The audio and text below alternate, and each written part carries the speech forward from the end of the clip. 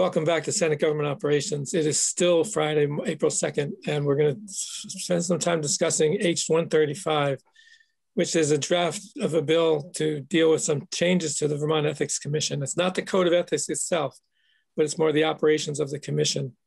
Larry Novins from the Ethics Commission is here with us, and Amarin Abajali is going to go through the bill with us from Legislative Council. So Amarin, you want to walk us through the bill, draft 1.4? Yes. So as you may recall, about 2 weeks ago, I did a walkthrough of H.135 as passed by the House. There were 3 changes that the committee requested. As you'll see, there was a variety of, just as a refresher, these are changes to the State Ethics Commission statutory provisions under Chapter 31 of Title III. This, as the Vice Chair mentioned, does not include any of the proposed State Code of Ethics language. This is simply about the operation of the State Ethics Commission. So the version that you're seeing right now is a strike all amendment to H.135 as passed by the House. However, the only changes from the as passed by the House version are the changes that are highlighted in yellow in draft 1.4. So I will walk you through those. So beginning in Section 1, Section 1211, Executive Officers Annual Disclosure. You may recall there was a conversation and a concern about using the phrase the previous calendar year, as for some executive officers who are appointed mid-year may not understand that the request is for the previous 12 months and might think that the request is for a January to December. And so the request was to make a change by striking calendar year and putting in 12 months instead. Mr. Vice Chair, should I pause for any questions or comments after each revision? I would pause just very, very briefly, because these are pretty basic changes. Okay, all right. If anybody has questions, chime in when we're there. Okay. So the next change is all the way down on page 11, I believe.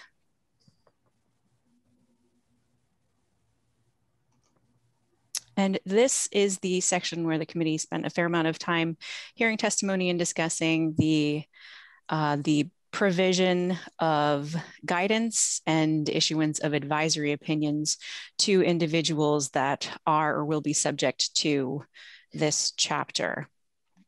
There was a concern, as I understand it, about the language within H.135 as passed by the House that someone could, either a future executive director or future commission members, could interpret subsection A1 as permitting the commission or the executive director to provide guidance to either someone other than someone who is or will be subject to the provisions of this chapter, or that I guess the commission could proactively provide guidance even if someone does not ask for it, or on a subject matter that doesn't relate to that person's specific duties.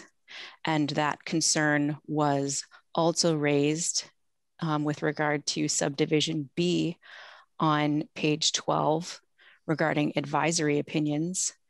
There was, if I recall, a little bit of confusion and then clarification about what is an advisory opinion, what is guidance. Guidance is the document that is issued to a specific person about their duties. The advisory opinions are those, the issuance of an advisory opinion that is then later posted to the State Ethics Commission's website. So just as some background there. No, you're right. You're right. We were definitely confused about that. I think some of us thought the opposite was true, that we thought that guidance was an advisory opinion, advisory opinion was guidance. So we were definitely, we were confused, or we were still learning which was which. Yes, and myself included in that. So that was a very helpful clarification during the discussion. So the request from the committee was that I insert the word only around the guidance piece.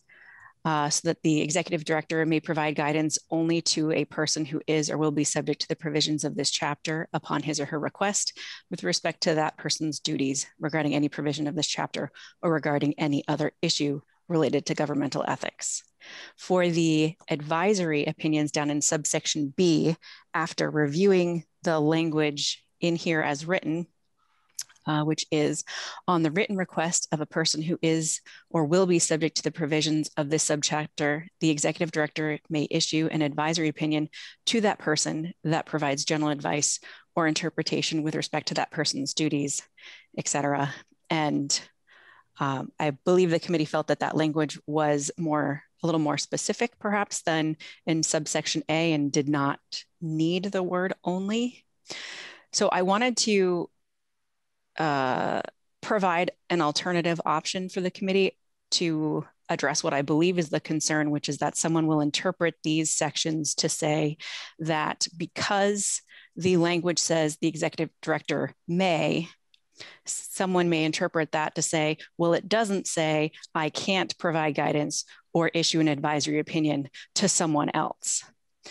And so in case the committee found that inserting the word only was not sufficient to address that concern or the possibility of that misinterpretation or misapplication of this provision, I provided you with some alternate language, which is also posted.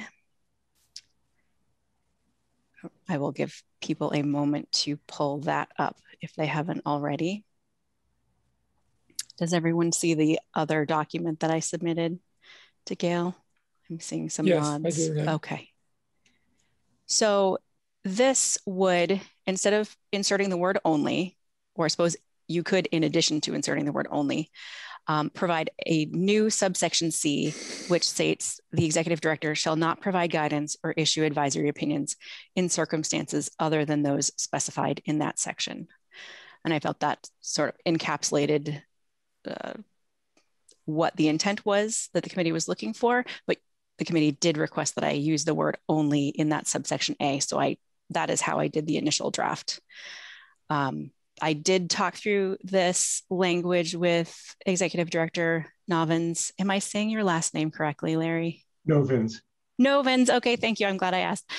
With Director Novins, he had some concerns about using the word or having the word only in there as it's placed. I won't get into those because I think he would probably explain his concerns much better than I can.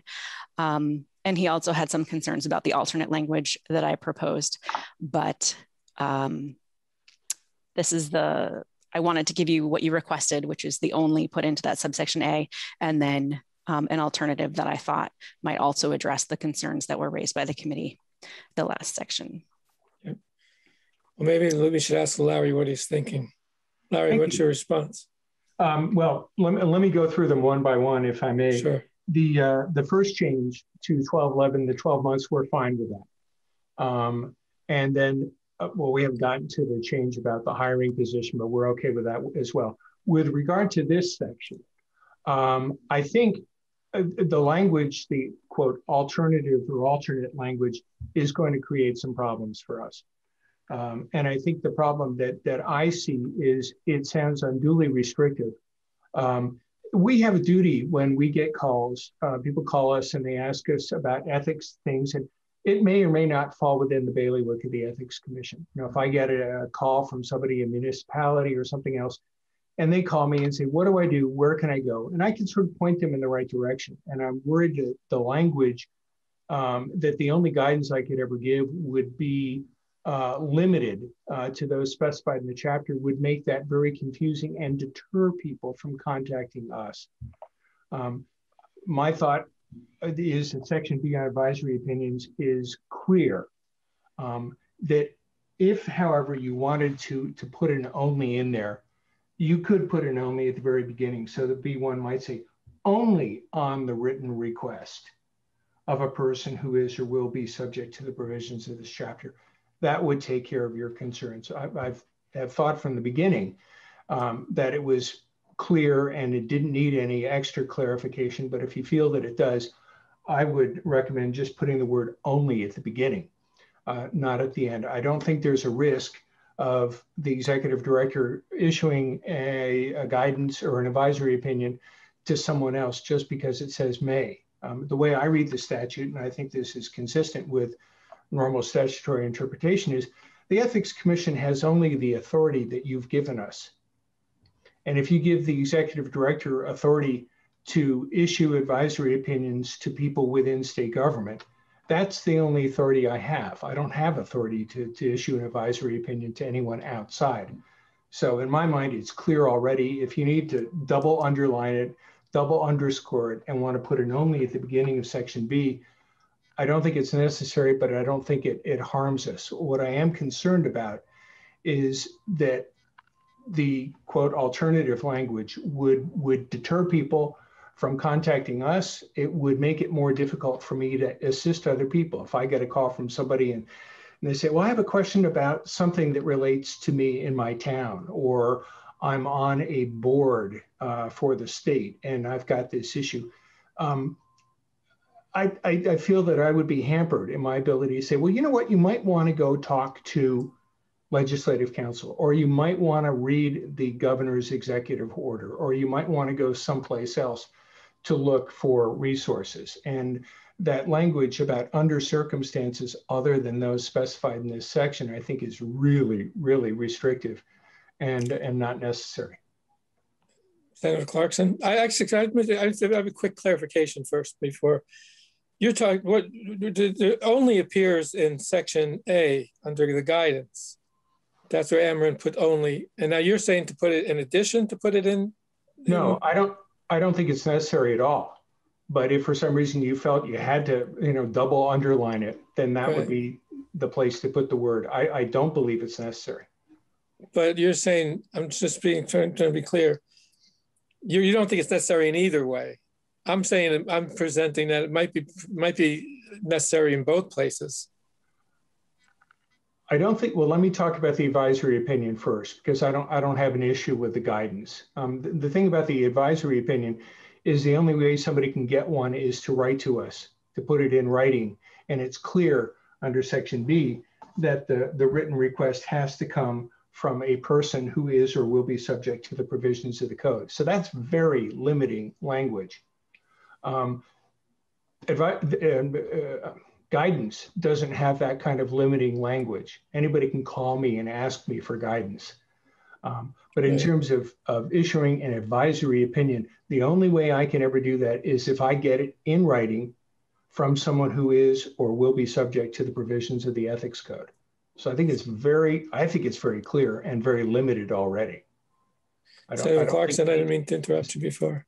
I'm sorry? Senator Clarkson. I interrupted her before. No, you didn't. You didn't. I just had a question, which is, first of all, I think I wouldn't want to do anything to limit your ability to be a resource to a town, to whomever was wanting to seek guidance from the Ethics Commission. So I wouldn't want to do anything here that limited your ability to give that. And I can't remember how we ever got into the only discussion. Why are we, if Larry is recommending that we do nothing to change it, why are we bothering? I think Senator Collmore remembers. You're hoping anyway. I think I do. And I still have an issue. So let me open H.135, the 4.1 draft. So line 10, on the written request of a person who is or will be subject to the provisions of the chapter, the executive director, et cetera, may issue an advisory opinion to that person. But it doesn't say that you can't issue it to somebody else. And I think that was the original problem that we foresaw. We understand that only by someone asking for it is that trigger to issue the guide or the advisory opinion, but it doesn't limit you from issuing it to anyone besides that person, at least the way I'm reading that, Larry. Can I respond to that? Sure. The original language of the statute, and this is where I think the Ethics Commission got off the rails, is there was no limitation on who could ask for and receive an advisory opinion. It was our suggestion after we modified our own policies to make that limitation very clear. So we added the language, the limiting language, opinion to that person. We added the language with respect to that person's duties to make it very clear that this is not available to anyone else other than individuals asking about themselves. And that was the whole purpose for bringing that in. I mean, we could have just left it blank and not addressed the issue, but after the debacle regarding the advisory opinion, it certainly seemed to the Ethics Commission that our policy needed to be changed, and we made that change. And then we thought it would be best to mirror that policy change in the statute to make it clear to everyone else that that limitation is not only our choice, but that we have your confirmation on it. So that was the reason for doing that. And I don't think by any stretch of the imagination, it leaves open any ability to grant an advisory opinion to someone else. I don't. Again, we have limited authority. We have only what you give us. And if you give us authority to issue an advisory opinion to the person who asks for it about their conduct, that's the end of it. And we can't go anywhere else. So if you're convinced that that sentence means opinion to that person and that in fact makes it exclusionary, I guess I'm okay with it. Oh, I'm absolutely confident of it. And that's why we suggested that language, to make it very clear to the world that the kind of thing that happened 2.5 years ago won't happen again. Understood. Okay. And I guess I would ask Ameren if, well, you're the well, Larry's the lawyer too. I'm just trying to make it as tight as possible so that nobody else can get it. But Larry is seemingly convinced that that phrase makes it exclusionary, that only that person may be, the recipient of the advisory opinion. And if you're okay with that, Ameren, I am too. Before Ameren speaks, I thought that advisory opinions were going to be posted. They would be, yes. So they're basically available to everybody. No, anybody can read them, but nobody can ask for one. Okay. That's the difference. They are public records, but if Senator Polina, if you were to ask me for advisory opinion as opposed to guidance, we would issue a written document that would be directed, it would answer your question. Anyone else could see what we said. Yeah. Okay. So Ameren, are we okay? Thank you.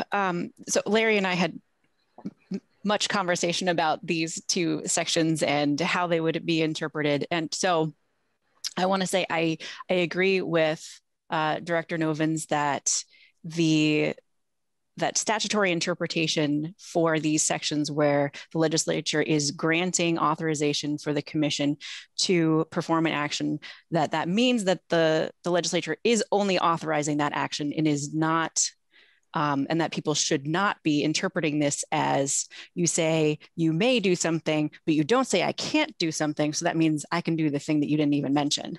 I think that is standard statutory interpretation. However, my understanding from the committee was that, as Director Novins put it, there may be some interest in sort of a double underline, right? Given the history of what has happened with advisory opinions in the past, I think that it's really up to the committee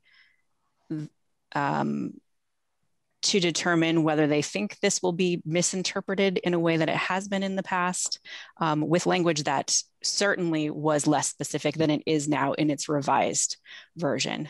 So, and I believe Senator White pointed out last time, over time you will have different executive directors, you will have different commission members. And so I think it's really a question for the committee whether you feel like a double underline is necessary. I think Director Novins is correct that from a statutory interpretation perspective, the language as is sufficient, but it's whether you want the double underline and how you want to do that. Senator Collmore, Senator Collmore and then Senator Clarkson. Thank you, Senator. So I guess if I could use the oft-used expression, belts and suspenders, is that what you're suggesting here? And if it is, I guess I'm fine, but Larry has made me feel a lot better. And I'll just say, I don't have a strong feeling either way. If we want to begin that sentence with the word only, I guess I'm fine. But if it's no more than belts and suspenders, then maybe we don't need to. Senator Clarkson? I'd leave it as it is. I think Larry's given me confidence that it's fine the way it's written now, and I think I'm going to channel my inner Frank Lloyd Wright. Less is more. Senator Rahm, do you have a thought about this at all? I don't mean to put you on the spot. Yeah, no, I mean, I think overall, between the lines, I would say it's better not to give people the false impression that we're doing a whole lot in this area if it's not warranted or needed. I don't want to, if we're not really debating a substantive change to our ethics code, right, and it's a lot to act like we are on the floor, sort of bring it to people's attention in that way. Well, I kind of feel the same way that Senator Collmore said, and others, that if it's not necessary, then we probably should not bother doing it. I agree with what you said originally, Larry, that the alternative language, with all due respect to Amron, that did seem kind of tight. That alternative language seemed limiting. I don't have a strong feeling about the only. I have nothing against putting the only there, but if others don't think it's necessary, then I would say not to. Are we saying not to put it in either one? Not to put it in the guidance or the... Just the second one. Right. Keep it in the guidance. Yeah. Okay. Cameron, is that okay? I'm sorry. No, go ahead. Yes, I was going to say, I'm sorry. Who's going ahead? Larry, what's up? Thank you. The difference, guidance only to the person. Guidance is confidential anyway. Right. I don't think, again, I didn't feel the only was necessary. I don't think it hurts at all. If I may echo your concern, Senator Polino, a little bit, I think the fewer changes there are to this bill, the fewer problems there'll be down the road. And I'd like to keep it as close to what the House sent over as possible. True. Amron, did you have something? I just wanted to add that I'm fine in whichever direction the committee would like to go. I think adding bootstraps is fine. I think the language as it is sufficient from a technical perspective. If you're not worried there's going to be someone vastly misinterpreting it, which it seems like with all of the revisions that Director Novins has requested from the beginning have made the language much tighter. So I just wanted to be clear that I don't really have any preference in this area. I just wanted to provide the committee with what they were requesting after our last discussion. So I am happy to go in whichever direction you would like. Well, let's go in keeping it in the guidance, but not putting it in the advisory opinion. Yeah. Let's and are there other things we need to do in terms of going through the bill then, Amron, or is that basically it? There's one last change at the bottom. This was the language around adding a position. Let me scroll back here. This is down on page 15 with a new section 4, creation of position within the State Ethics Commission. The executive director, with the consent of the State Ethics Commission, is authorized to establish one new part-time exempt administrative assistant position for the efficient administration of the commission. And I will say I drafted this language with the understanding that there does not need to be an appropriation for this fiscal year or for fiscal year 2022. So there is no language in here surrounding funding for the position. This would only create a position or authorize the creation of a position. Why is that? Why do we not have to appropriate any money for it? Because it hasn't. Larry?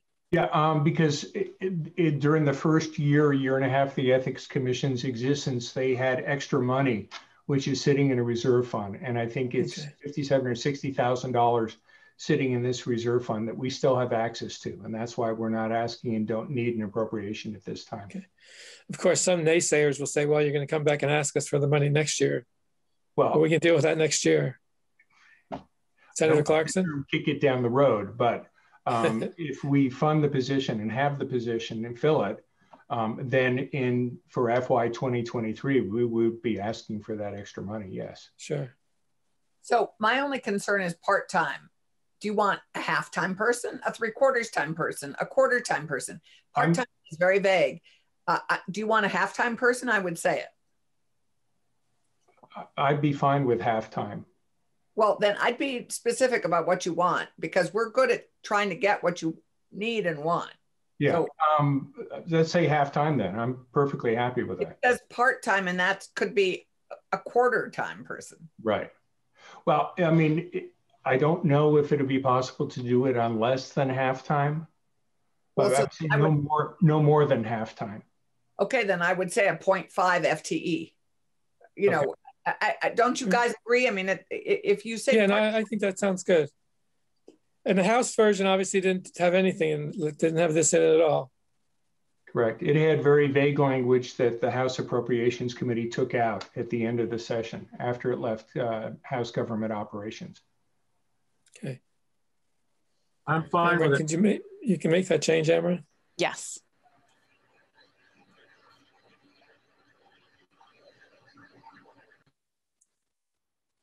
So we're okay with this? Yep. I think we're fine with the technical pieces. Right. I honestly think we should put off the discussion of the code of ethics itself until the chair is here. We could all have the conversation together. Does that make sense to people? I mean, I'd be flexible, but it just makes sense to me to wait for everybody to be here. No, it's a pretty broad conversation. And it's her baby. She'd want it. I mean, this is, yes. I tried her again, and the phone, I think they have lost power. I mean, the phone is still wacky. Larry, is it sort of a job for you to rejoin us at another time, or? As long as I know enough in advance to be here, I can be here. Okay. So if she showed up in 20 minutes and somebody wanted to give me a call, I would be happy to come back. But more likely be next week or the week after. Fine, just let me know.